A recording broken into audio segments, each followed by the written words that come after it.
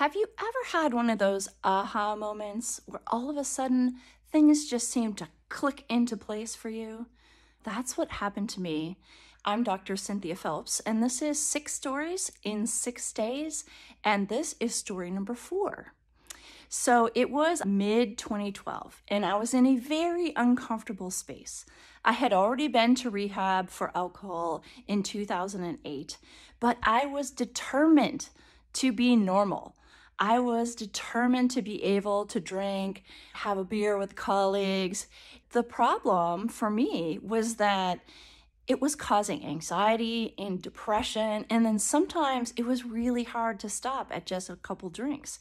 This was not a good place that I was in, but I was so attached to the idea that I needed to be normal. I was sitting on the couch and I was reading an article about this research, and the research was on self-compassion.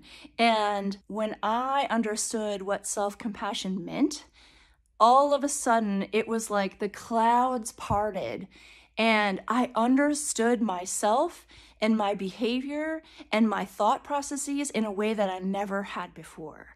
I immediately made the connection that my drinking was self-harming. For some reason, I wasn't able to come to that conclusion before I understood self-compassion and how being kind and supportive and compassionate to yourself can make your life so much better. This was a double revelation because I also realized I had no self-compassion. Like, I was not a nice person to myself.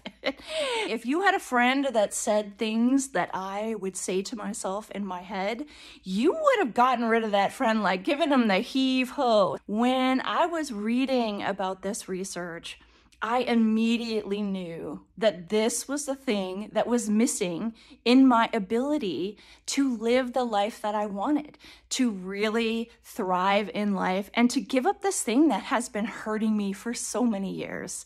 And that was it. From that moment on, I began to throw myself into learning about self-compassion. I read every single research article I could get my hands on at the time, which was something you could do back then. I don't think you could probably do that now. There's so much research out there. But one of the funny things is that it actually took me a few months before I realized not only was I going to need to learn how to be kind to myself and supportive of myself, but I was actually going to have to practice it. Like, that came 3 months later, where another, like a mini epiphany, I actually need to do this. I can't just think about it.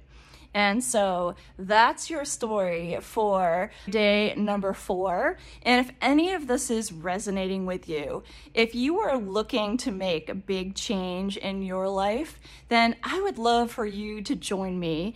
January 11th, 2024, we're going to be doing a 3-month training, and it is called the Gentle Path to Change. And this is going to be a way for us to gently and methodically use the science of behavior change in combination with compassion and mindfulness to be able to craft a path forward of change for you that's going to really work and stick for the long term. And you can find out more about it just going to innerally.com. I sure would love to see you in this training.